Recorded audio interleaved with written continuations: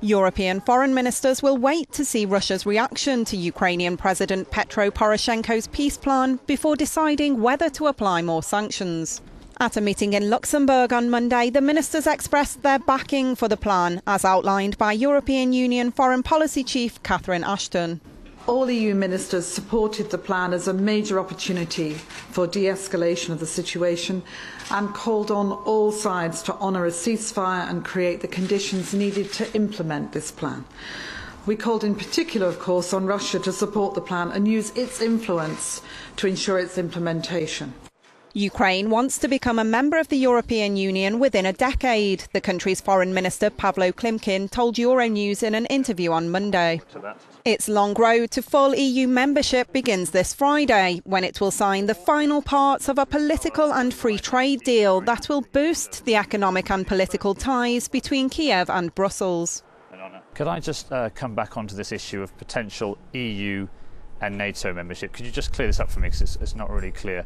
You see yourself eventually joining the European Union and NATO? Is that still a long-term ambition for Ukraine?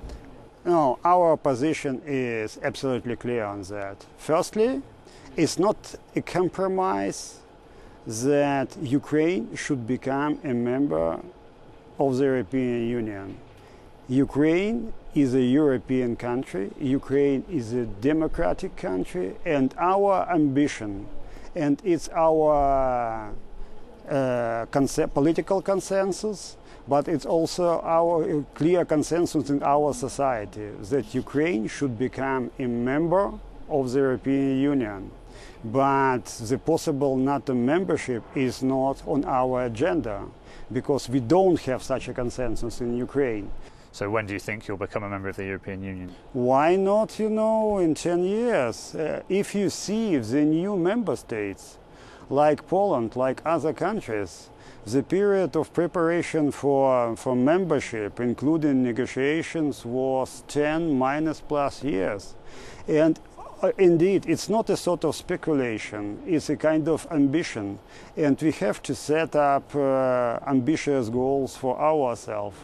Otherwise, the goals could look like, a miracle, sort. And we need Ukraine becoming a part of European project a reality. And it's also my personal ambition.